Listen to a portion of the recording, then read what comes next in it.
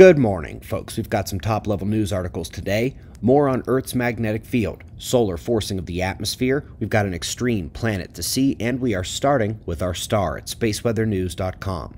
We find the last day on the sun, one scream shy of quiet. The one comes bottom left, near the incoming limb from the approaching sunspots.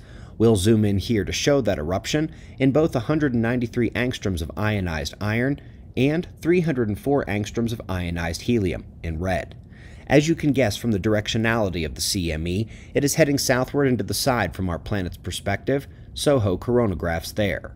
We've still got the frowny face on the sun, but the sunspots making the fun-looking feature have advanced their decay, especially the line of spots facing Earth on the south.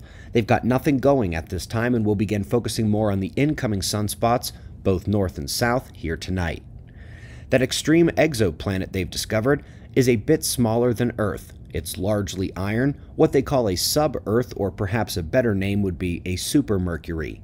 It orbits super quickly, in less than 8 hours, and is scorching hot due to its proximity to the star. Hopefully we recall the importance of low-latitude ionospheric modulation during space weather events. Here we see that when the ground magnetometers pick up the disruption, the conductivity profile and electric currents within the ionosphere begin to enhance. That leads right into the global electric circuit. And speaking of things that seem to magically translate one excitement area to another, they're finding that a mysterious atmospheric bridge connects the northern waters to the tropical Atlantic, but that it only translates cold spells, not the hot ones. This would be tremendously amplified in the scenario where ice lost chills and freshens the northern oceans, leading to that global cooling that we've seen in numerous papers over the last few years. And our top story today is one on the geomagnetic field and its variations at the timescale upon which we place the greatest focus. The paper did a lot, including showing events at the last half cycle, the NOAA event, and forgive my notes on the image as they've also pegged millennial scale Dansgaard-Oeschger events as well. But perhaps most importantly is the long scale in the approximate 10 to the 4th years, which is the 10,000 year range.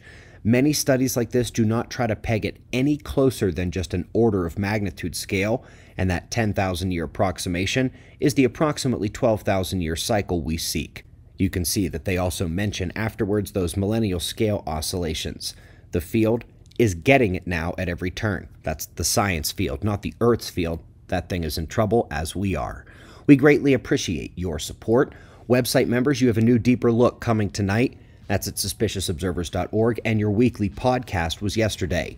We've got wind maps and shots of our star to close. Subscribe, and we'll do this all again tomorrow. Right here, but right now at 6 a.m. in the new Valley of the Sun. Eyes open. No fear. Be safe, everyone.